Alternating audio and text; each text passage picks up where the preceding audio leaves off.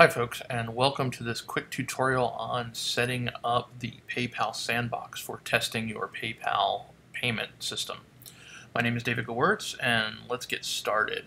First, let me point out that you should be running Seamless Donations 4.08 or above. There were some pretty serious bugs in the PayPal interface from 4.0 through 4.06, so do make sure you're running the latest version. So with that, let's move over to our Settings tab, which is over here. And you'll notice that at this point, first off, you'll notice that there's a PayPal settings section and then the PayPal interface mode. Right now, the PayPal interface mode is in the live production server, which means donations would come in and go straight to PayPal and actually count. But we want to do test donations, so we're going to switch that to Sandbox.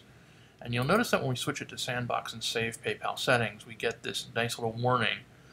Seamless Donations is configured to use the Sandbox server. This is going to flow through your entire dashboard. And its purpose is pretty simple. When you're no longer able to get donations, you kind of want to know that you're able to get donations. So when you're in test mode, this will be here no matter where you are in your dashboard. Okay, so we're back in settings. The other thing is that this email address will be different whether you're in your sandbox mode or you're in your regular mode. Right now, this is my sandbox email address, and I'm going to take you into PayPal to look at how you get this. So let's do that next. When you come to PayPal Developer, and this is the URL you're going to want. You're going to want to go to developer.paypal.com and log in here. Now, if you don't have a login, you'll want to sign up. I'm already logged in, so I'm going to switch to the Login tab and take us to the dashboard. So when we come to the dashboard, you'll notice this section called Sandbox, and this is kind of important because what we're going to be doing is working in a fake mode of PayPal that's called Sandbox, and you're going to need to create accounts. This is actually the key to making the Sandbox work. You're going to actually create two accounts. A facilitator account, or basically the website donation destination account, and a fake buyer account. So if you think about the top one, this is you. This is the account you're going to want because this is where the donations come to. And this is a fake buyer account, which will be used to simulate a buyer who is buying from your service. So those are the two key things you're going to need to do. Okay, we're back. I had to take a short break for a moment, but let's continue. So the next thing you're going to want to do is set up your IPN, which is the way PayPal communicates back to the server. Think of it as a two-phase approach. What will happen is when you're in Seamless Donations, a donation happens. That is, somebody fills out the form. The results of the form are then sent to PayPal. PayPal then does some processing, and then PayPal takes the results of that and sends it back to the server. That sending it back to the server is called an IPN, and we're going to set up that now. The way we do that is identical whether you're using the Sandbox or you're using regular PayPal, except you're going to use different accounts. So remember that Info Facilitator in this case is my simulated business account. So I'm going to come over here to PayPal. Now notice that I am using sandbox.paypal.com, not paypal.com. And I'm going to log in. And in this case, paste in my password, and I'm going to log in. And now I'm in my simulated PayPal account where I have made a lot of simulated money. So from here, what you want to do is go to Profile, My Selling Tools,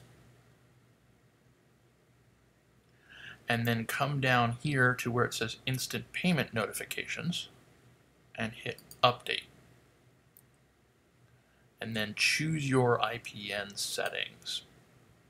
And what we're going to do, first off, you want to receive IPN messages, and then let's go back to Seamless Donations. And now we're going to come back down here, and first off, let's point out that now you understand where this email address comes from. This email address comes from the test account Info Facilitator, which is the business or the account for that receives donations. I'll come back over here, and then this is the IPN URL, which is the URL that that PayPal will use to talk back to the server. So let's grab this, copy, come back over here, paste it, and then save. And then we should be all set. It's enabled and it's ready. So let's come back to Seamless Donations and let's test it.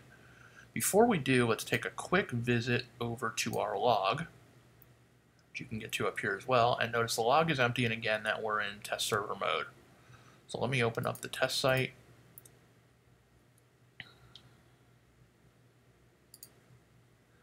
And go to the sample page, and here we have a very simple donation form with some very simple settings. For the purpose of this, I'm just going to donate $5 and call us PayPal demo, PayPal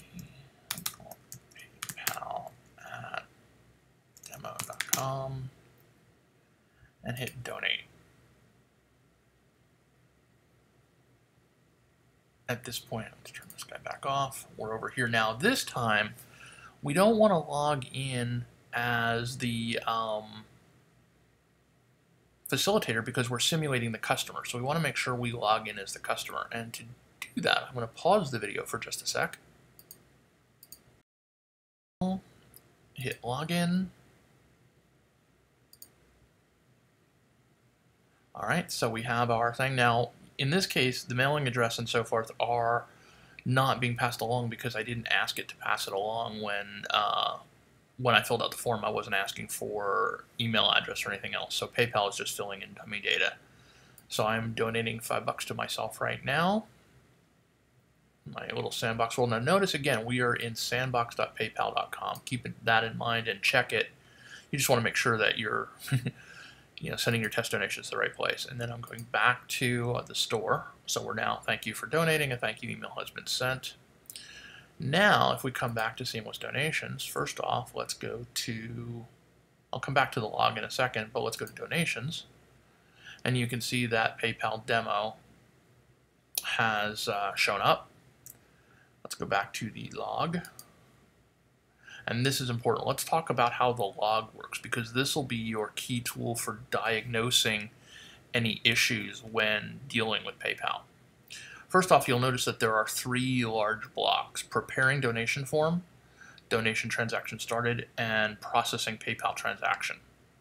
So what we have here is this is the preparing donation form. This shows up every single time one of your forms is loaded.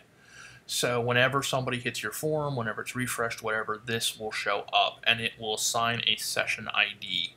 This session ID will travel through the entire transaction process and is used to store transaction data when you switch to PayPal.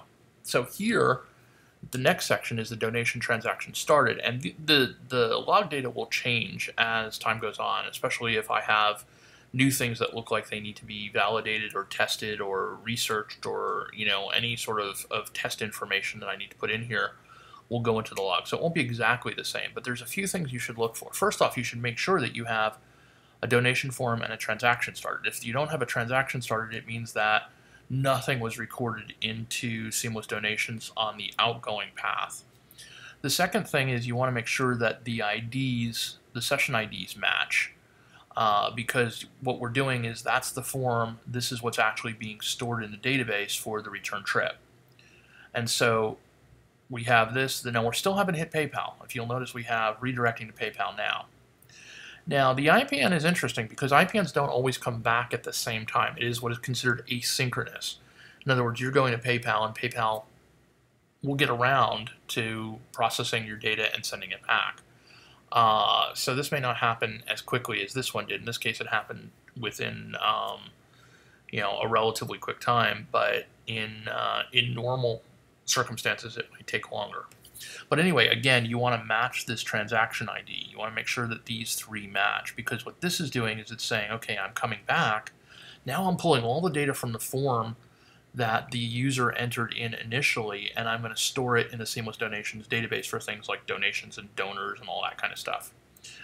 It'll also tell you that the payment status is completed and that a donation record has been completed and processing is complete. Now you may see some spurious IPN transactions as well, because either PayPal may send you multiple IPN transactions. IPN is a little weird from PayPal. They will occasionally send you extra IPNs for the same transaction. Nobody knows why. It's just how they do it. So what I do is check for duplicate session IDs, and if there's a duplicate session ID, I discard the second and subsequent ID. I also check for blank or inaccurate data in case somebody has decided to pound on your server because they want to see whether or not there's donation data they can get to. So once all of that is done, you have a transaction completed, and you are able to get your data from PayPal. You should be able to find what you need in donations, donors, and funds, and you should be all set. And there you go. Thank you for listening, and have a good day.